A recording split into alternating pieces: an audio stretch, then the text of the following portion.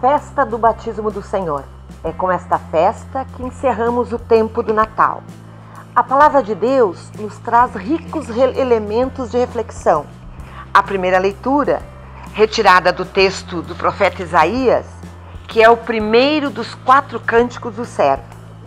Este texto escolhido na celebração do batismo do Senhor coloca-nos na revelação da pessoa de Jesus Cristo e da sua missão.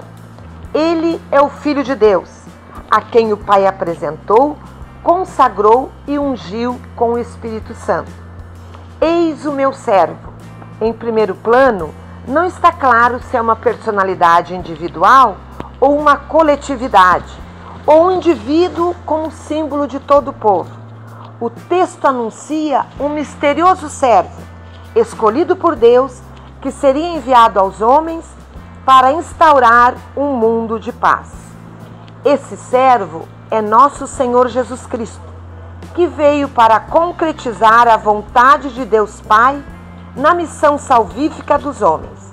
Jesus realiza na humildade e simplicidade, não recorrendo ao poder divino.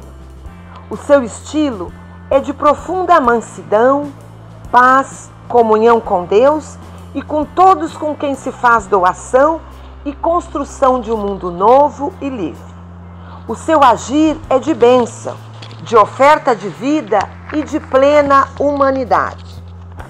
O Salmo 28 nos mostra que o Senhor desce às águas para nos fazer ressurgir pessoas novas, transformar a nossa vida, tirar-nos do lugar comum. O Senhor abençoará seu povo na paz. A segunda leitura, retirada dos Atos dos Apóstolos, nos fala do anúncio proclamado por Pedro para os companheiros pagãos do centurião Cornélio. Pedro anuncia a missão de Jesus como Messias e Filho de Deus a partir de seu batismo por João. Por meio de Cristo, o Pai restabelece o reinado da justiça, que os apóstolos e os mártires, com a igreja, testemunham. Deus não faz distinção de pessoas, nação, raça ou cor, mas todos somos chamados a fazerem parte do seu reino, na prática da justiça e do temor do Senhor. Este evento é de suma importância, pois significa a investidura de Jesus para a sua missão messiânica. Jesus é o Messias, ungido com o Espírito Santo. Hoje, o Senhor traz como boa notícia no Evangelho a festa do seu batismo.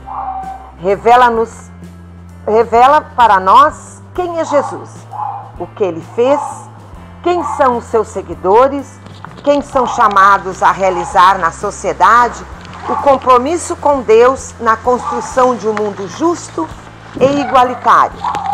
Não basta termos recebido o batismo, mas não vivê-lo no compromisso do Evangelho, como verdadeiros cristãos em prol da Igreja e dos irmãos, que padecem injustiça e não conhecem Jesus Cristo. O batismo de João era o batismo de conversão. Ele estava batizando no Rio Jordão para preparar com o povo a chegada do Messias. Ele anunciava: depois de mim virá alguém mais forte que eu. Eu nem sou digno de desamarrar as sandálias.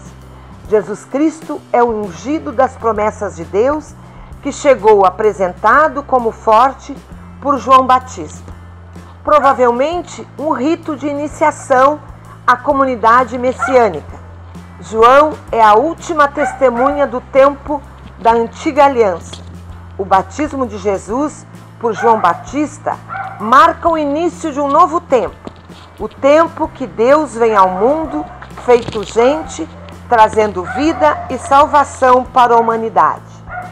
Toda esta narrativa é um convite para reconhecer quem é Jesus e para avaliar o valor do batismo, semelhante de Jesus, mas diferente de João. A celebração de hoje deve fazer-nos vivenciar e comprometer com o nosso batismo, pois pelo batismo fomos enxertados em Cristo e com Ele somos identificados como sacerdotes, profetas e reis. O batismo é uma realidade dinâmica. Ele cria relações intensas e dinamismos vitais com Deus e com os irmãos. Além de mergulharmos na comunhão trinitária, mergulhamos na comunhão com toda a Igreja e com toda a humanidade inteira. E impele-nos a prosseguirmos um caminho comprometido com o projeto de Jesus Cristo, caminho, verdade e vida.